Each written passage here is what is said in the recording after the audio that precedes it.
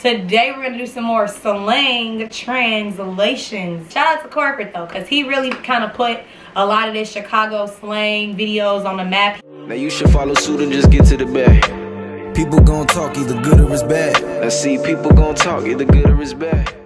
We are back on the Empresskeena show. Back.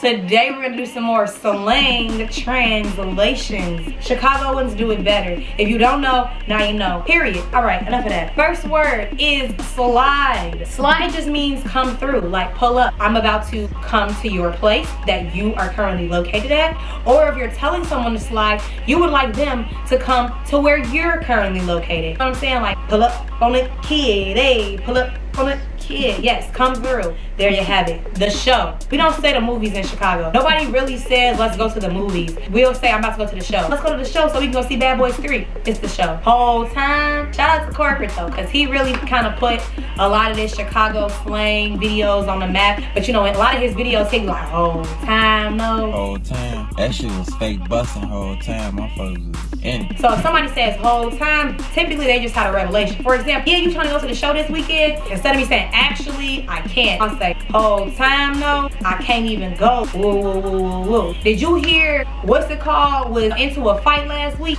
Whole time, no, I did hear they was beefing. I ain't gonna fake it. Bro, a friend. It doesn't even really have to be a brother. It doesn't even have to be a guy. Bro is just how we address each other when you're speaking to a friend. But a girl can say it to another girl. It can come off in an annoying way. Somebody steady talking to you and you ready for them to stop talking, like, bro, shut up. Or it could be like, bro, guess what? Bro, it's just a way that we address each other. Bro. Merch. Please verify. Merch is a way we say, swear to God. Please verify what you're saying is factual. For example, yeah, you know the baby gonna be at Prism on All-Star Weekend. Merch. Meaning, for real, put that on something. Merch. It's just basically like you wanted somebody to verify something. On Phonem, that's actually a gang affiliated term. I mean, but people just use that freely now. On Phonem, on the guys, on me, on baby. All of these are just terms to verify something. Another way of saying merch. Emphasizing the seriousness of the prior statement. You really just emphasizing the seriousness of what you're talking about. Damn, G, Kobe really gone. Phonem, that's wow. Really just agreeing with what they saying. Pole. Pole is a gun. Pole, pipe, tool. These are all terms to describe a gun. I got the tool on me, I got the pipe,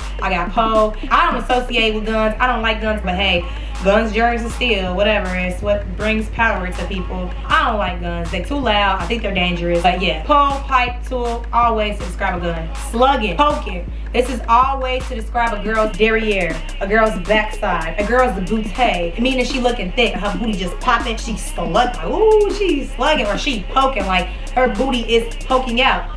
All right, so that's all I have for the Chicago terms and phrases. Stay tuned for part 3.